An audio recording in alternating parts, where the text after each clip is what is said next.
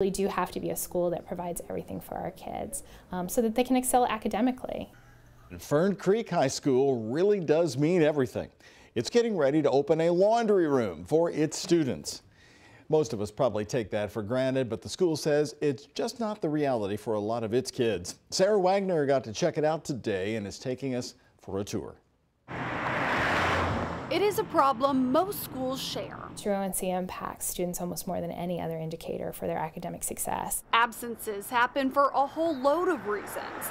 A lack of clean laundry is one of them. Students who feel like they're going to be, in some way targeted because they smell or their clothes look dirty, they just won't come to school. Studies show that schools with on-site laundry increased attendance for students by 6 or more days.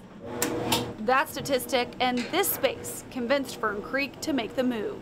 It was like a storage closet, and it was just stuffed with stuff. Talk about a transformation. We think it's super cute. There's the name. We wanted something that wasn't like, oh, you're going to the laundry room. No, I'm going to laundry and loot. So just something fun. Then there's the surplus of services. We have hats, gloves. They can get simple things like deodorant or pantry supplies. The walls are bright.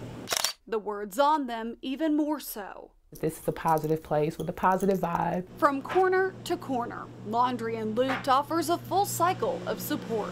The students will schedule an appointment and then they will come in with me and we will talk them kind of through the process of how they do their own laundry. Students get their own bags and can do their laundry or pick it up later. I've gone in and just said, this is the way it is. It's super easy, breezy, laid back. We're not judgmental. Removing the stain of stigma, one wash and dry at a time.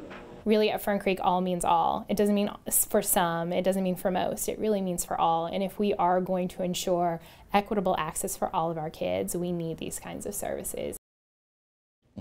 Sarah Wagner there giving us this unique story. Fern Creek says the Alumni Association donated everything to make this idea possible. Way to go, alumni. And Fern Creek, I love this story. Laundry and Loot will be open from 7 to 3 Monday through Friday, and the grand opening is tomorrow, but the school says it has already started some loads.